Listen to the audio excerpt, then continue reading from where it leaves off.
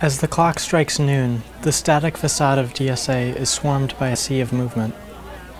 A rush of middle schoolers anxiously escapes the confines of the classroom to embrace the sunny freedom of a fall day. It's Friday lunch again at DSA, the one time a week when students are allowed to roam free. The soccer game meanders into a nearby lunch circle. The 5-student tussle over a water bottle meanders into the loose boundaries of the soccer field. And a friendly dare leads to part of a banana being thrown at the boys sitting in the corner. Taken at face value, Friday lunch is the chaotic pileup of the woes of middle school. The pushing of boundaries, the discovery of self, and the need to fit in. But 30 minutes after the extravaganza began, the cacophony of middle schoolers gains order, and the cacophony of disorder is reduced to the silence of stomping on a neighbor's toe. Inside, the synchrony and harmony of middle school life awaits. This is Sansia, a 7th grader. She is studious and passionate about science and orchestra. Although reserved in class, she thrives in a small group setting. Together with her partner, she works to uncover where the ingredients of a chicken sandwich come from, while at the same time lamenting the process of creating citations. Dance class provides a welcome escape and an opportunity to move freely outside of the concrete hallways of the middle school. Guided by her teacher, Sansia practices stretches, jumps, and routines. Even as students embrace the freedom of movement, they are guided and synchronized. Set, ready, and go. Back, front, back. Yeah.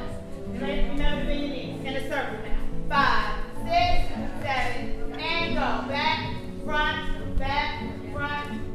As Sansia immerses herself in dance, fellow 7th grader Julia practices cello with 5 other students in the auditorium. As an advanced ensemble learning more than one instrument, Julia's group has been entrusted to practice together while their instructor, Miss Crawford, teaches in the adjacent classroom.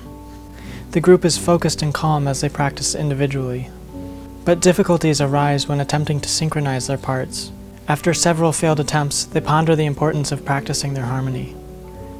Yet the sea of empty seats before them forms a powerful reminder of their upcoming concert. And after a brief sharing of apprehension, the realization that the uneasiness over the looming performance was shared fostered the unity they needed to keep going. As the group convenes with the rest of the orchestra, the students focus on their part as Miss Crawford guides their synchrony.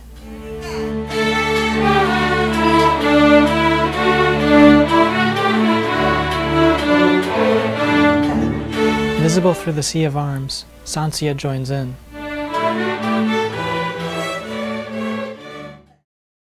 As Julia and Sansia head to their last class, the sea of students momentarily echoes the feeling of Friday lunch. Their school day culminates in theater, where they finalize preparations for monologues and group performances. Awaiting their turn on stage, each student becomes a member of the audience, sharing notes and observations with the class as the act of writing shapes their own self-awareness. Finally, with a signal from the teacher, reserve is challenged as students become animated by the characters that they enact. Framed between peers and performance criteria, students face the internal dare to let go.